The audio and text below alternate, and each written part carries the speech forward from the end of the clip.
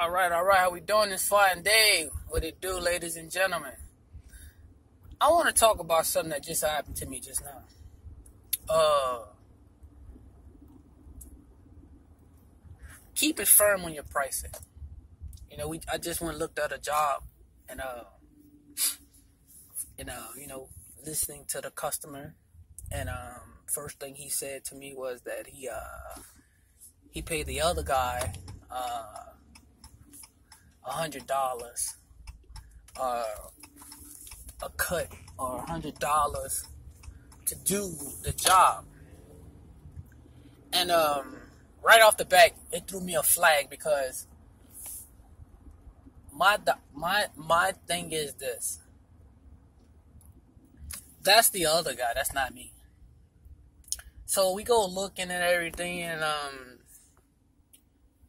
so I go look, and I'm like looking at the property. It's a commercial property / homeowners. So it's like the guy, he got two businesses. He runs his business on one side, and he lives on the other side of the building. And I was thinking to myself, like, okay, dude, like, that's what the other guy charged you. I'm not going to charge you that.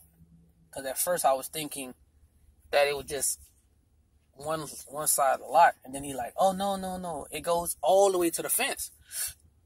I was like, oh. I said, and you got a ditch? He was like, yeah, all that, I said, He said, but I also pay the guy all year round. I'm like, okay. What I want to talk to you guys, y'all new guys and ladies that's coming in this game, stand on your prices. Don't let somebody come and convince you to take a cut. When we go to these stores and we want a loaf of bread or we want milk, these stores do not hold on their pricing. So what I'm saying to you guys, don't you let nobody convince you to take a pay cut on your price. Know your worth. Now, maybe if I would have knew what I knew now, I probably would have done the job because I was like, oh, I just want it. But now I've been in the business for a little while and I understand this type of work. People out here will literally work you to crap and pay you nickels because they want it done and they want it done now. So to all my new guys and ladies that coming in the game, don't, and I repeat, don't you dare ball fight on your pricing. If you want to charge that person that much, charge them. There's only two things going to happen. Three things.